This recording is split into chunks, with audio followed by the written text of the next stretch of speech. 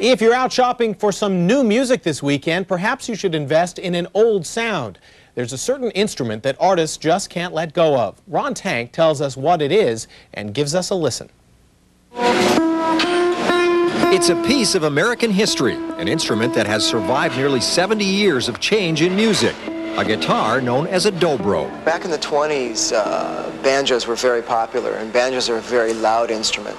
So the dobro resonator guitar was developed back in 1928 as a means to amplify a traditional acoustic guitar. The name comes from its inventors, the Dobro brothers, and this is the second dobro they ever built. It's at the Huntington Beach, California factory where 50 a week are now being turned out.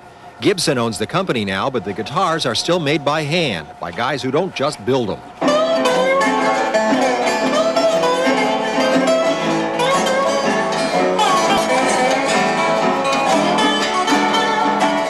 It's very much part of the whole unplugged acoustic thing. People are going back to their roots musically. Those roots stretch back to country and bluegrass, music that won a Grammy this year for producer Jerry Douglas.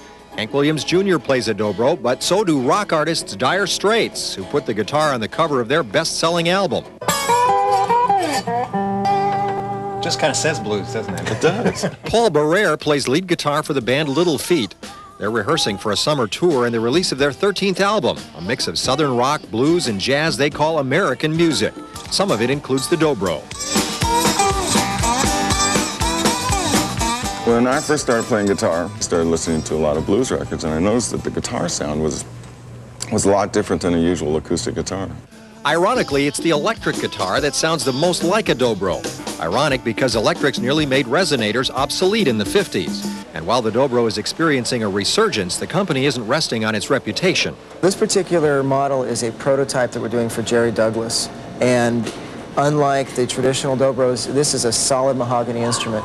We've also done a few special things on the interior design of the sound well that holds the resonator. But it's the original design that's making all the noise now. They cost anywhere from $600 to $1,500, though this hand-tooled silver model runs $3,000. A gold version will cost you $10,000. Whatever the price, they all sound about the same. And that sound, any musician will tell you, is what makes it a dobro. It's a sound that is completely and totally unique.